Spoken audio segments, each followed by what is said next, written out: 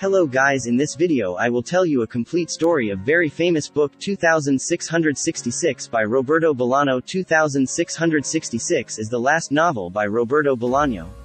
It was released in 2004, a year after Bolaño's death. It is over 1100 pages long in Spanish, and almost 900 in its English translation. It is divided into 5 parts. An English-language translation by Natasha Wimmer was published in the United States in 2008, by Farrar, Straus and Giroux, and in the United Kingdom in 2009, by Picador.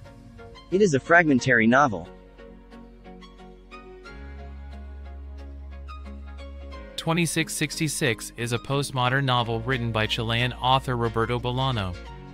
The novel is divided into 5 sections and tells the story of several characters whose lives intersect around a mysterious and elusive figure named Arcimboldi. The central theme of the novel is the search for meaning and the unknown.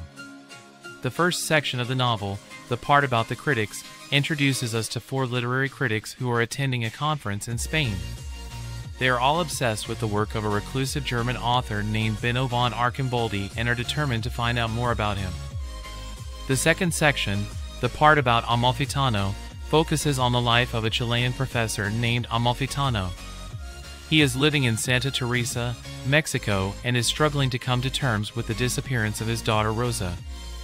He begins to experience strange and haunting visions, and becomes increasingly isolated from those around him.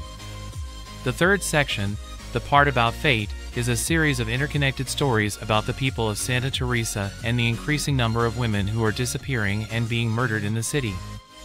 This section provides a glimpse into the lives of the residents and the growing sense of fear and paranoia that pervades the city.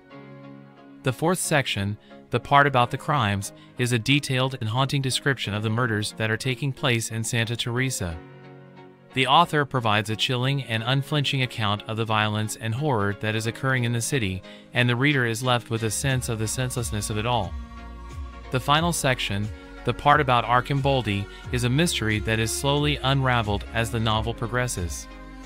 Arcimboldi is revealed to be a writer, and his work is seen as a metaphor for the search for meaning and understanding in a world that is often confusing and violent. The fourth section, the part about the crimes, is a detailed and haunting description of the murders that are taking place in Santa Teresa.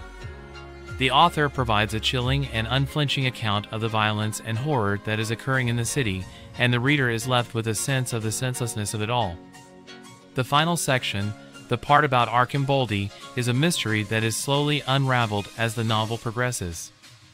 Arcimboldi is revealed to be a writer, and his work is seen as a metaphor for the search for meaning and understanding in a world that is often confusing and violent.